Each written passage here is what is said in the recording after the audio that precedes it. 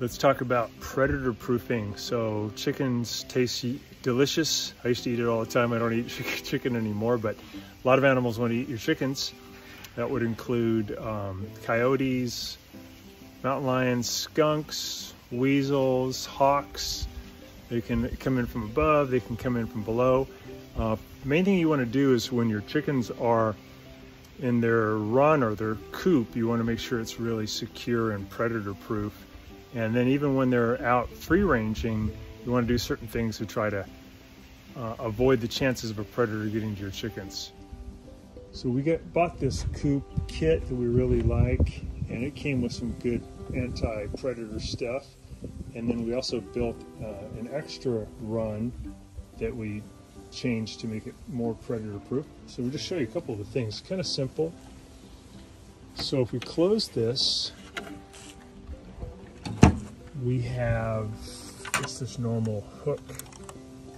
If you have a hook like this, it'll probably work, but you want to get it under a lot of pressure so that an animal like a raccoon is less likely to be able to open this. So I got to use a lot of human pressure to get this thing to shut.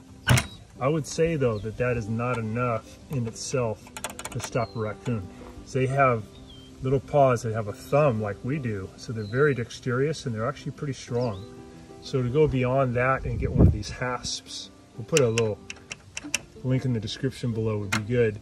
So these just screw on, and then you take one of these spring-loaded locks, and that is really good. Very difficult for a raccoon to figure that one out.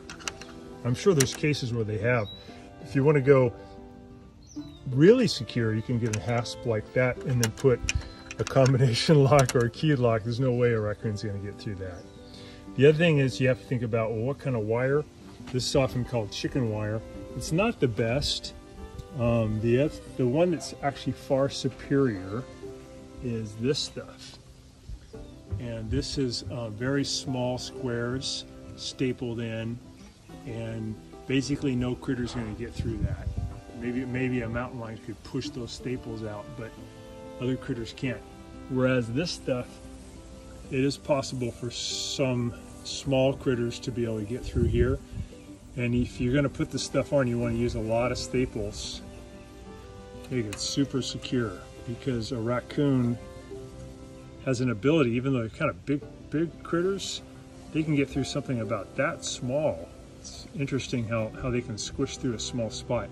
And they have a weird tendency to want to just murder the chickens. They'll consume maybe part of the chicken or a little bit of the chicken, but they'll just tear your chickens apart, and they'll tear all of them apart. So that's the main one. Even though they're cute, they're very dangerous for chickens. They could really cause you some grief. And that's the one you want to really make secure. So with this kit that we got, it's a good kit. It's been a great coop, but it's probably not secure enough. When you get the kit, it comes with one of these kind of locks, but a raccoon can defeat that easily.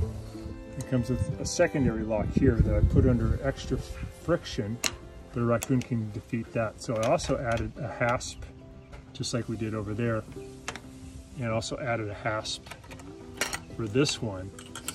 So these have multiple locks, but the one that's really saving your chickens is the hasp with the carabiner that really locks it in. So the other thing to consider too is, well, even though I have it so secure, maybe an animal will just dig underneath through the soil and get into my coop. And a lot of these animals that want to eat your chicken are really good diggers, especially the skunks and raccoons. So a couple things you can do. One is you can get pavers. These are kind of cheap from Home Depot. These are, I think, maybe a foot by a foot, and just put them down in front of your coop along the perimeter, and then the critters just can't dig down. They'd have to dig over here, and they're just not going to go through that much effort. So you just don't want to make it too easy for them. So that works well. Another idea is to use the chicken wire, this stuff, because it's pretty cheap, and you can run it down into the soil. You run it down, you make an L shape and out by about 6 inches and bury that in soil. So if they try to dig, they're going to end up hitting the metal, and that'll stop them. So those are things you can do to stop diggers. These are things you can do to stop intrusion. The other thing you have to consider is if you have a run that is open at the top, even though it can stop a lot of critters coming in, other animals can pop in from the top. Also, hawks can come in from the top, and you definitely want to have some kind of covering on the top to protect them. If you have free-range chickens like we do, you have to be concerned about aerial attacks from hawks. And what I've noticed is when I've been out here with the chickens, any kind of bird that flies over, like it could be a vulture, it could be a crow, it could be a blue jay, they just instantly see it. They're really aware of aerial attack, and they'll either freeze, become motionless, or they'll hide underneath something, like hide underneath our shed. So they seem to be very inherently adept at being aware and being able to get away from an aerial attack. But if you want to go the extra mile and really prevent it, you would need to get some kind of netting that would go over the area that they're going to hang out when they're free ranging. Some people put up like kind of lightweight fences that cover the area where the free ranging will occur, and then they put some light netting on top, or even putting ropes across can dissuade a hawk. But you got to consider all this stuff, because you'll grow really attached to your chickens and you don't want to come home one day and find that a predator has just torn them apart.